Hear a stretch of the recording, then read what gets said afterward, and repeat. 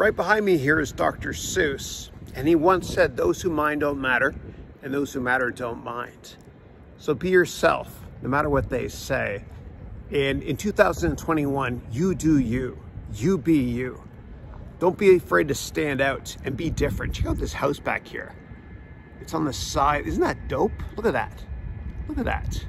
And I feel like whenever I'm reading books to my son Dylan at bedtime from Dr. Seuss, I feel like the doc is talking to me. It's amazing. So in closing, again, Happy New Year. And just you do you, you be you, because as Dr. Seuss said, those who mind don't matter, and those who matter don't mind.